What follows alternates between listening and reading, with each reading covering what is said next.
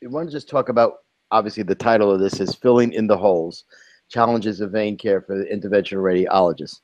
And this is not for you to think that interventional radiologists are the only ones that have to fill in the holes, but we want to talk about what do you think in terms of either your training or your practice style or IR practice style and training that you may be positive things about treating vein disease, and then what are the things that are missing, so to speak. And I want to divide it into people who are in practice already, who then either go into vein disease and in the middle of their career, so to speak, and then I want to divide it into those that are in training. Where are the holes for them versus where are the holes for those people that are already in practice? So that's kind of the division. And let's talk a little bit first about what you guys see as some of the holes or challenges, or what you needed to fill in when you started to go into vein disease. All of you were already in practice. You didn't get much training, as a fellow or resident in vein disease. So, I mean, Carl, can you just give me an idea? Like, yeah. Said, I got these great skill sets, but here's what else I need to fill in. Yeah, thanks, Steve. I think from my own perspective, my training gave me a lot of experience and confidence from a technical perspective, and that included imaging, understanding anatomy, and skill set with all things endovascular with respect to vein disease. You got to deal with deep and superficial. There were probably some limitations in my own personal training on superficial vein disease. It wasn't as heavily emphasized as deep venous disease, such as lysing a deep venous thrombosis or placing a filter or opening up an obstruction. So for me, I think the biggest obstacle, already having been in practice, was basically changing the mindset that I need to now be responsible for a clinic, and that I need to become someone who can provide continuity of care, both pre-procedure and after procedure. I can see someone primarily in consultation, I can formulate a plan, and that I can then follow them up and give continuity to the whole picture. That may sound very basic for someone coming from a vascular surgery background or from another practice background, but for an interventional radiologist, that concept of running a clinic and managing a clinic with staff, mid-levels, sonographers, and being responsible for that was a little bit foreign to me. I wouldn't say that it was insurmountable at all. It seemed to be something quite natural, at least for me, to evolve into that side of medicine. But as I look at all the deficiencies and expertise I had and combined that, my main deficiency was on the clinical practice side and making sure that I could provide the same standard of care from pre-procedure to post-procedure that my colleague in vascular surgery would provide. From a training perspective, I'm speculating, but I think it really depends on who our interventional trainee mentors are going to be. Are they being mentored by individuals who have a practice, who have a clinic, who see patients in consultation and not just proceduralists? That's really where interventional needs to go. That's where I think it's going to go. Our success really hinges on that long term. Right. So now, Carl, let's just, I want to keep the training aspect of it out of it for this. Let's first, and we're going to get to that, but I want to get to the, where are the holes that people who are IRs who are already in practice really need, that you think, to fill in. John, comments on Carl's thing, plus your ideas of what you think people going in, or who are in practice and want to get involved with vein disease need to fill in, so to speak. Sure. So it's interesting. My experience is a little bit different from Carl's. I've been in practice for 25 years, and during that time, I've done complex peripheral arterial disease with a very robust office-based practice from day one. So actually, my vein practice actually grew as an offshoot of the arterial practice, where it became obvious to us that many of these wounds we were treating and many of these patients had venous disease, actually as much, if not more, than arterial disease. So there was a hole to fill in our own practice, which obviously we've built up considerably. So we do the full spectrum, both deep and superficial venous disease. I think that has implications for training too. You know, I mean, I tell interventional radiologists who want to get into the peripheral arterial disease market, sort of start from the bottom up. And what I mean from that is, you know, don't try to cherry pick the easy iliac or femoral cases. You know, those are going to be highly competitive. But offer your services for really the more complex, you know, tibial-pedal, you know, occlusive disease, critical limb ischemia, really challenging things. And the reason that's relevant to veins is that if you build an arterial practice that way, you'll come across a lot of wounds, a lot of combined arterial and venous insufficiency, and naturally, you know, migrate into a vein practice. So can you comment a little bit? I mean, you started out right away in terms of a kind of, quote, office-based or a type of practice, but that is not the typical route that IRs go. And, you know, I mean, you started from the beginning. What are the things they maybe could learn from your experience already that from day one, boom, here's what I really need to do in terms of changing from a hospital-based, you know, consult, see the patient, do the procedure, and boom, the internist or whatever is going to do the follow-up versus what you set up? Well, there are several routes you could take. So one is you go traditional diagnostic route where you do some interventional, and you make a good case and a good business plan around getting the time you need for office hours and to do vein procedures, preferably in an outpatient setting. That's very challenging because diagnostic groups, you know, also are strained and kind of need the extra workforce. The other group is you can join somebody, you know, like, you know, the people on this call already have established practices and kind of, you know, get experience that way. You know, we have a new associate who came on and already we have him in the office and he's doing quite a few vein procedures. So he's going to organically sort of come into this. And the third thing is, you know, to get your experience working for a VCA or, you know, working for a Fresenius or something like that, where there is established infrastructure, if that's where your interests lie. You know, each of these paths reflects the most difficult to the easiest, but also reflects the greatest potential upside through to the least. Yeah. All right. Good. Mel. Yes. Give us, well, yes. What do you mean? Tell me, I mean, you've been in your own practice for God knows how long. You know, you left, you went from Yale and then you decided to start your own place. Right. Any variations on the themes that you heard from Carl or John? Slight. So all of the points that were made just previously are all valid and good points. It's interesting. I started my vein practice, and that's my superficial vein practice, as well as in a university setting, in a hospital setting. And at that time, the reimbursements were favorable to do so. When the reimbursements shifted, they forced a lot of the physicians to exit the hospital and to go into outpatient environments. Now, many radiology practices don't have that established, and that is, as Carl has said, a bit of a foreign element to them. It's not something that they're comfortable with, whereas a lot of other specialists might feel very comfortable creating outpatient environments where they can do minor or moderate procedures. So starting out in the hospital environment, I had a transition to the outpatient environment, and I did so. We were always very clinically focused at Yale, so we always had a clinic, but establishing something that's completely disconnected from the hospital is a lot more challenging for the average interventional radiologist. And I think that when we just reflect on what holes are or what gaps exist for radiologists, that's probably the biggest in my opinion. Those radiologists who are working for large radiology groups or university practices, you know, may not have the infrastructure to go out and do procedures outside of their hospital-based environment. They may even have outpatient imaging centers, but those imaging centers are not geared for doing procedures, and they don't have the nursing infrastructure as well as the ancillary staff infrastructure to do that, because all of that is existing in the hospital, and it's very difficult for them to know how to take it out of the hospital. So, for example, at Yale, when I was there, we were doing a lot of superficial venous procedures, and since I left many years ago, and they have no outpatient facility, and most of that stuff is no longer being done in the hospital, in which case I got a call recently from one of the fellows who said, where can I get training on venous disease? So clearly that tells me that a program that once was very rich in venous disease therapies is now very weak in superficial venous disease, primarily because of that one issue.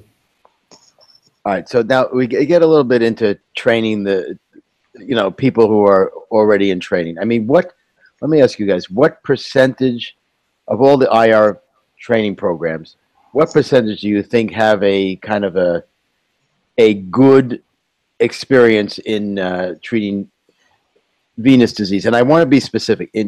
I think in deep venous disease, I don't think that's an issue. A little bit more about the superficial disease. What percentage do you think of training programs, the guys who finish say, gee, I can start day one, I know how to manage, superficial disease? John? Well, day one, sort of coming out to do this, I think you're sort of going to have to, again, find some sort of mentor and somebody with whom you could work and go out and get the appropriate training. Obviously, the companies are very good at providing this. And something else which we didn't mention is that, if you're in an environment where they'll give you the resources and time, you'll also find that these companies will go out and help you do some marketing and some practice development. We shouldn't, give up the idea that you need to kind of give the grand rounds and you need to, go out and give the community talks. And sort of working that way, I think you get a combination of the skill set and the access. So, all right, Carl, you do not have a training program where you are, right? No, we don't have a training program. So I would be speculating, Steve, on the percentage of current trainees that are actually getting sufficient superficial experience to step right into practice and do the procedures. But I would say that it's a lower percentage. I agree with you that deep venous is probably covered, but I think with superficial venous disease, and I would expand that. I don't want to really, I think you have to really be broad in your scope about how you approach vein disease if you're going to do it right. That you have to understand everything from coagulopathies and coagulation, how you're going to manage people from a medical point of view, and interface with an interdisciplinary group of like-minded individuals, whether it's a wound care clinic. In certain cases, you may be collaborating with a vascular surgeon or an internist. There's a group of people that are going to work together, and I think that in and of itself is a skill set. You have to think outward of how you're going to tie the expertise in your community together to get best outcomes. So I think there's a global deficiency, I would say, in comprehensive vein care. And I think it goes beyond just interventional, but certainly since the focus is on interventional radiology, I would say that yes, we share some of the limitations of what a lot of practitioners in this area might have. And some of them are going to lack, things that we have. But I guess the bottom line is, I think, unfortunately, a smaller percentage than is optimal are coming out fully trained in vein disease comprehensively. Yeah, I mean, that's kind of, my impression of it for almost everybody. Mel, the trainees, Mel. I think there's a direct correlation between a training program and its access to an outpatient vein center or vascular center and the degree of experience the fellows get. And if you look at Cornell, for example, the fellows have an opportunity. They have an outpatient facility on the west side of Manhattan. I don't know how often they get out there. Dr. Kilnani could speak more to that. He's not on the call. But that program at least has that opportunity. Unfortunately, there may be programs out there that don't have that opportunity, and I would venture to guess that in those programs, the fellows and trainees don't get the experience in superficial venous disease to any significant degree. They certainly get the deep vein stuff because that is part of their basic vein and hospital activities. Now, let me ask you, so what do you think SIR's role is in this whole filling in the gaps kind of thing? Well, if you're asking me, SIR's role, almost like the ACP roles and the American Venous Forum's role, is to provide training. So there is a didactic component to this besides the experiential component. And those societies are there to educate. That's one of their primary goals. And so they're trying to educate those who want to learn about venous disease, both superficial and deep, and they can provide that. What they can't provide, which is something that is the hands-on aspect, which is the ability to actually do cases and to do the punctures and to do what needs to be done and to do sclerotherapy. As we all know, sclerotherapy is an art form, and while you may be able to interact with a plastic trainer model, it's not the same as doing it and understanding the complications and outcomes and what concentrations to use and the like. And that comes with experience watching physicians doing it who know what they're doing and having the opportunity to do it yourself. So there is no question that a didactic experience is certainly available to them, but that experiential component is certainly lacking. So, I mean, I would kind of semi-disagree with you. I mean, I think if anyone has good technical skill sets in terms of training nowadays, it's both IR, trainees and now vascular trainees because of all the endovascular stuff. So while I agree with you, sclerotherapy in and of itself can be a difficult procedure because, you're talking about little veins, an awake patient with high expectations versus, taking care of an iliac compression syndrome, big veins, not a problem. But I personally think IR, from a skill technical viewpoint, probably has the best skill sets. And in general, these vein procedures are not that hard technically. It's more the what should I do when kind of thing. It's more that cognitive thing that is the issue. So if I can put my 2 cents in, not being an IR, I think you guys are, in terms of technical skills, are way ahead in terms of almost all the other subspecialties that treat venous disease.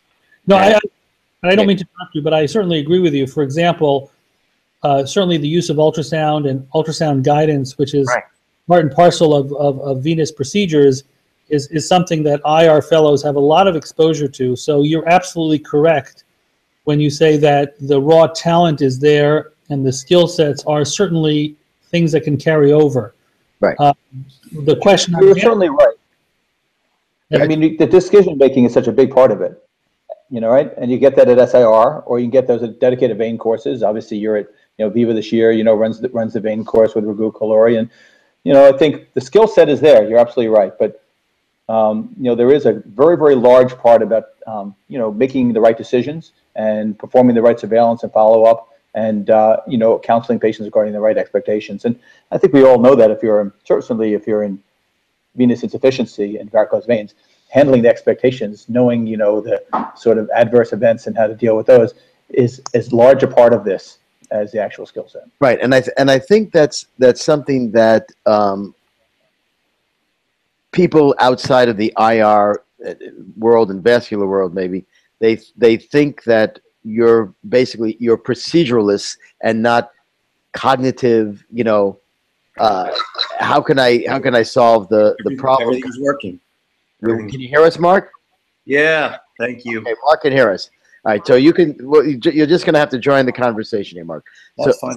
So, John, I want to ask you, what is your answer to people who say, well, the IR guys and the vascular guys, they're just doing a procedure because they can do a procedure, and they're not thinking as much as we're thinking because we come from we're not a proceduralist type of people. We're a cognitive, what does the patient want kind of thing.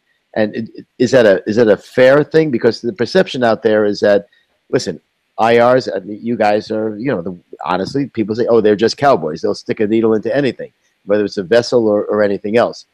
And I think that's not a correct way of thinking of IRs at all. But do you feel there are people that are doing procedures just because they can do them rather than thinking, I'm talking about IRs, rather than thinking about, is this the right thing to do for this particular patient? So I want John, you first answer that, and then we'll go to others. Steve, you could always get individuals in any specialty, in any domain, who will kind of abuse their privileges and, perform things for the, not necessarily the best reasons. I know one IR, not to be named, when every patient does bilateral stage greater saphenous and lesser saphenous vein ablation, every single patient. Now, that may be necessary, but clearly individuals like that don't necessarily have the right motivations.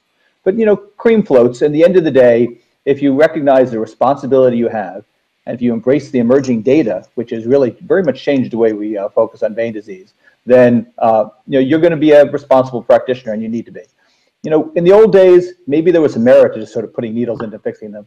We didn't know the outcomes and we didn't have the science behind it. But now we have a lot of science and really a growing, much more robust scientific base regarding both treatment of DVT and superficial disease. Right, ATTRACT is going to be reported next year, and That's a landmark trial. So, I think that to answer your point directly, you need to be responsible. You need to know all facets of the science as well as the technique, and that's going to be the new evolution. All right, so Mark, now that you have joined us, we've been talking about you continuously during the entire conversation. So everybody, don't say anything bad about Mark anymore, now that he's on the line. Enough of that, right? No, I want to ask you a little bit, because the other guys kind of chimed in, the thoughts about training the people that are coming up, and what you think are the important points that an IR fellow or trainee needs to take away when they're going to treat vein disease. Is it a procedural, technical aspect? Is it more of a cognitive, understanding disease aspect? Or, I mean, where do you think they shine, and where do you think there are some deficiencies? That's a great question. I think to summarize, I really think that our biggest problem is up to now, and I think we've done a good job, but I think we still have a long way to go, is to educate IRs to be clinicians. And the problem is that unless you come from the primary pathway, sort of the pathways that were much more clinically oriented, when you come through the diagnostic pathway that most of us all here tonight have, you really had to take it upon yourself to be engaged as a clinician. And I think that's the hardest part of our subspecialty. And I think the other subspecialties, it's innate that they learn that. But for us, it's not, because, diagnostic radiology, it's not a hands-on patient-to-patient contact every day. It's only an IR that you get most of that. So I think as we educate people coming up to be clinicians, they learn the science, they learn the data, they get more engaged in hopefully doing clinical trials and understanding what it really is all about. And it kind of goes into what your question to John is. I think that when we truly understand the disease from the top down, that we can all do a better job. And hopefully, like most of all our colleagues on tonight, we don't believe it's all about padding the pocket and the wallet. It's really truly about taking care of the patient and doing the right thing. So I think it starts with education, and hopefully people will be in programs that they treat patients as they need to be, and we as clinicians learning the disease and all the processes behind them. Steve, this is Carl. I just have one quick comment to add on to that I think part of the evolution also that I have seen with SIR and with those who treat vein disease generally is, I think as a group we're becoming much more interdisciplinary. And Steve, to your credit, I think you have facilitated that. I've known you for a lot of years, and you have been at the forefront, I think, of bringing a lot of specialists together to have this dialogue. Because frankly, if I look at some disease processes like lymphatics that overlap into vein disease, I know relatively little about lymphatics, but have been forced to learn more and become more aware. Same perhaps with wound care. And I think that is really another critical evolution, that we need to become better interacting with other specialists and feel comfortable with that, because we have a lot to learn from them, and they can hopefully learn something from us. Yeah, and I think, well, thank you, Carl, for what you said, but I think that is a very good point. We all bring to the management of vein disease our own subset of what we're good at and what we're not good at, and the collaboration is probably a good thing for us, and obviously for patients as well. But our goal should be that if an IR person wants to treat vein disease, or if a vascular person wants to treat vein disease, that they should almost have 95% of the skill sets to treat vein disease. And those very specific areas that maybe vascular has a little bit more, or IR has a little bit more. But I think our goal personally, we should always collaborate. But yet anyone who's treating vein disease should really be able to treat the big spectrum of vein disease. And if they're not going to do it, they should get somebody into their practice that does do it. What I want to know, to help our readers out and everything else, is a young IR guy says, "Hey, I want to get involved with vein disease." Now, all of us on this call, honestly, none of us are working at a big academic center. Neil's not on the call. He would have been the one that was. But yet, I think any of us could, and some of us did, work at big academic centers. But I think it's almost, there is a reason why many of us who are dealing with vein disease and you know, talk about vein disease is because of what you guys have brought up, which is not the procedural aspect of it, but the ability to relate to patients and treat them from, as Carl, you started in the beginning, when you first see them, doing the procedure, and afterwards as well. And where in that paradigm do the trainees learn this? I mean, because I don't think they're going to learn it during their academic career when they're being trained. You know, this is Mel, Steve. You know, it depends on the program. When I was at Hopkins, when I was at Yale, we had very clinically active programs, you know, thanks to Bob White, who was first at Hopkins and then at Yale. So there were a lot of the early IR physicians who really strongly believed that having a direct patient interaction, not just a referral patient, do a procedure and never see them again approach, was something very beneficial. Now, clearly programs don't follow that modality, but we're talking about fellowship training programs, and many of the fellowship programs that I'm aware of do kind of have that approach, at least in the IR programs that I'm aware of.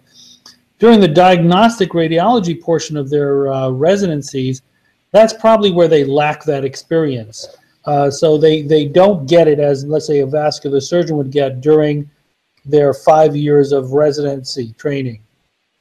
And so their fellowship that they get it. Clearly there is a slight disadvantage, but most of the IR fellows do have some clinical background and, you know, have the opportunity to go to the clinic, maybe not as much as other specialties for sure, but it is there in most programs. You know, the other thing that I wanted to bring up, which wasn't touched upon, which is there was some allusion to the fact that maybe physicians might be doing things in a routine fashion, kind of doing you know, basically if they have a hammer, everything's a nail. And I think it's a diagnostic element that we might be neglecting to talk about. The ultrasound diagnosis of superficial venous disease is critical and guides therapy and everything. And in some programs, when the ultrasound department is somewhat separated from, let's say, the IR training program, I think that one of the deficiencies that maybe interventional radiology fellows have is that they don't really have a good experience with making the appropriate diagnosis. And I've seen some young IR fellows come out of practice, and while they know how to do procedures very well, and they know how to see patients in the clinic, there's still an educational gap of how to really evaluate a patient with an ultrasound machine and understand what it is they have to do. Hey, Steve, just if I could make another comment. I think, though, one of the issues that we all are going to face going forward, speaking on people that do things maybe unnecessarily or in a way that would be looked upon by most of us as, you know, questionable. You know, you were at the MedCAC meeting this past summer, right? Yeah. Were you there? No, I wasn't there. But okay. Well, the one thing that's clear is that, you know, CMS, Medicare, they're aware of and you saw at the AVF, the numbers that have increased are astronomical of people doing vein procedures. There's got to be some oversight. You know, at least ASCs, you know, have an oversight. The hospitals have JCO, they have an oversight. There's going to be some need for oversight in the OBL world. That's just coming. It's going to happen. And rather than we being told that we have to do that, somehow we, and going back to the collaborative model, we ought to partner together in our societies and figure out what these should be and be very strong about it. And I think be very opinionated about it, doing the right thing for the patient, because otherwise we're going to be stuck in a situation where we're not going to have any control. Right. You know, we're going to be taken to the cleaners because of the abuse that's going on. So people better wise up and start to play the game a little bit cleaner, I think. So let me ask you guys, I agree with you, Mark. Let me ask you guys this. I'm going to change it a little bit. So typically in a vascular practice, the new hire, so to speak, is the one that they say, okay, you're going to be the vein person, if they don't already have a vein person, because, you know, veins in the vascular world until recently is kind of like the low end of the spectrum. They said, okay, the new guy comes out. Is this the same type of thing in the IR world when you would take on another partner? Do you say to them, now you're going to be the person doing veins in our practice, and we're going to take care of the complex, arterial issues? Or is it thought of differently at this point? John, you seem to be you're on the screen for some reason, so go ahead. Yeah, I mean, I think the truth is, while the easy way is to bring in a junior associate and let him do the things you don't want to do, the better way is to bring them in and have them do everything you do. Obviously sort of starting slow, working with them, watching how they approach disease, discussing cases, but, to immediately integrate them into a practice where they're doing both venous and arterial disease, if that's part of your practice. That's hard. That's a challenge. That takes, some good, mature partners who are sort of comfortable in what they do and comfortable relinquishing some relationships they built with referring docs to somebody who is new and, potentially will struggle through some initial cases. But it's the right way. It's important. So we build a broad, foundation for the future. Yeah, no, I think so.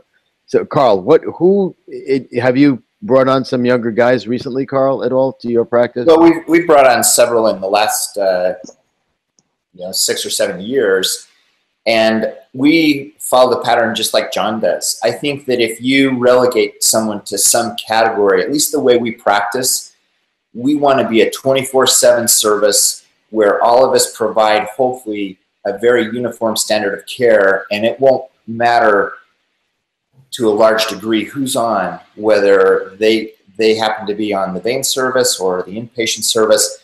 The standard of care and the spectrum of diseases they can treat and manage is the same. And so we have never carved somebody out and said, you're our vein guy or you're our arterial guy. Some people will have an affinity towards perhaps interventional oncology, or maybe they do have a particular interest in more complex arterial cases, but it tends to be self-selection. But for the core offering, we try to be on a fairly equal playing level and give everybody equal experience. So with the junior partners, it's a matter of making sure they're all having the same rotation experience that we are. And that's how basically we distribute our schedule. We pretty much get the same spectrum of opportunity, all of us.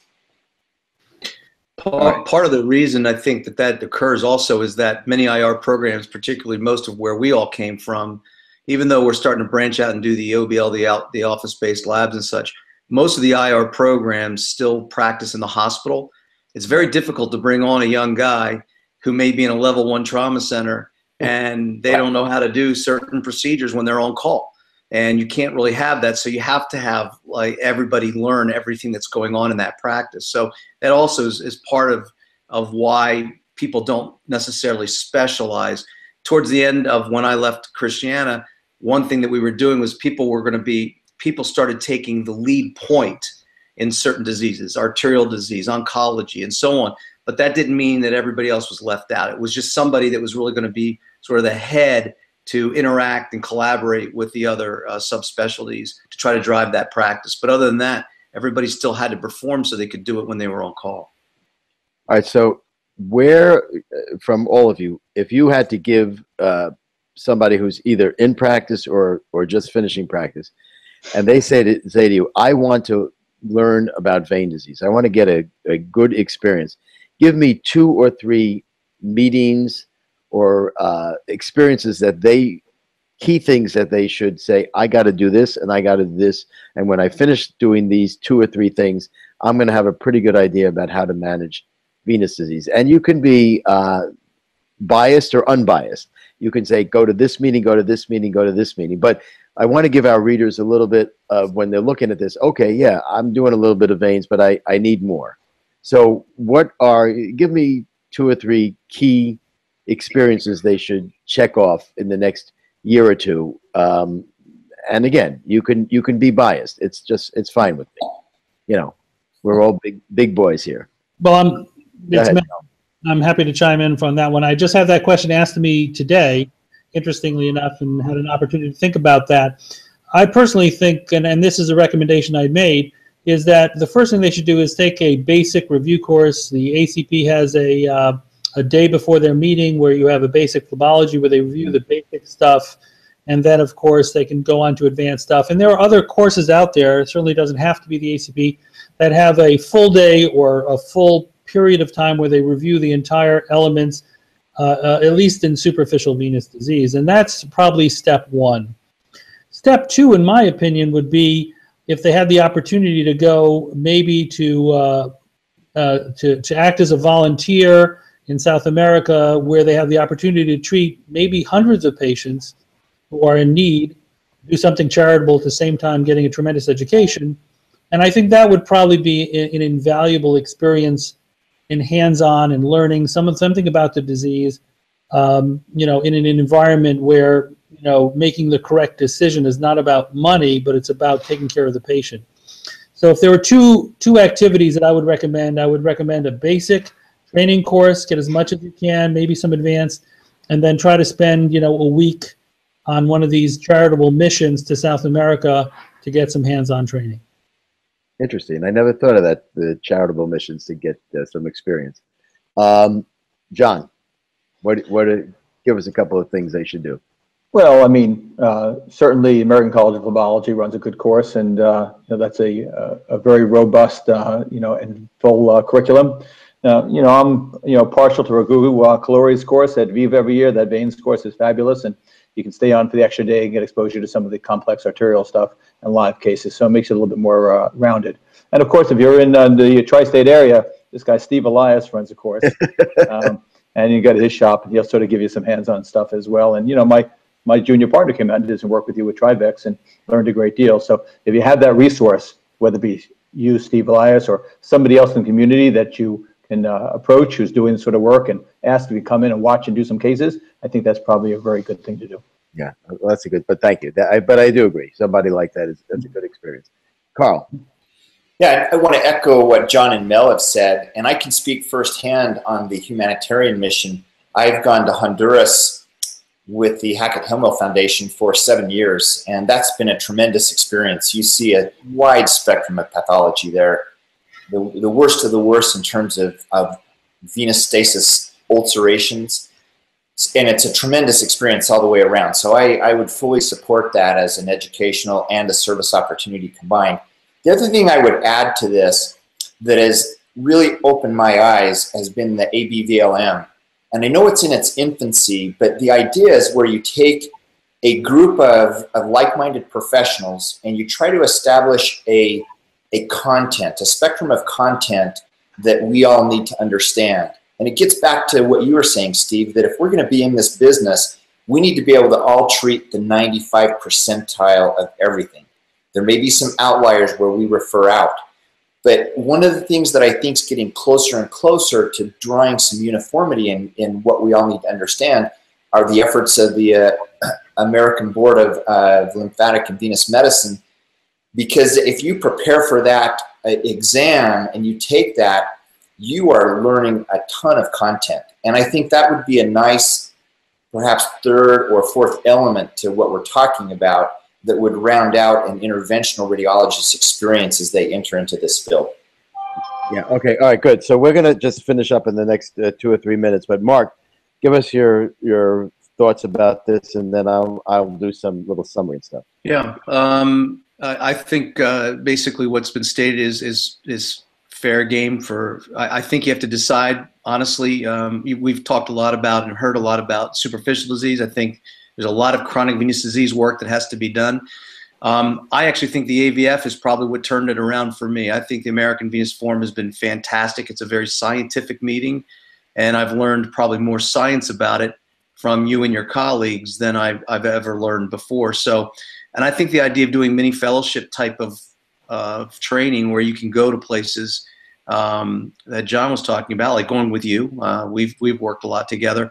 There's just a tremendous amount to learn on that one-on-one or smaller group conference or mini fellowship training that's invaluable. Yeah. All right. Good. All right, guys. So I think we've come to some ideas and conclusions that people can take something away from this if they want to fill in the holes. And the holes, it doesn't necessarily just have to be IR holes. It can be anybody almost who wants to get involved with vein disease. And so I thank you all, and I think we're done.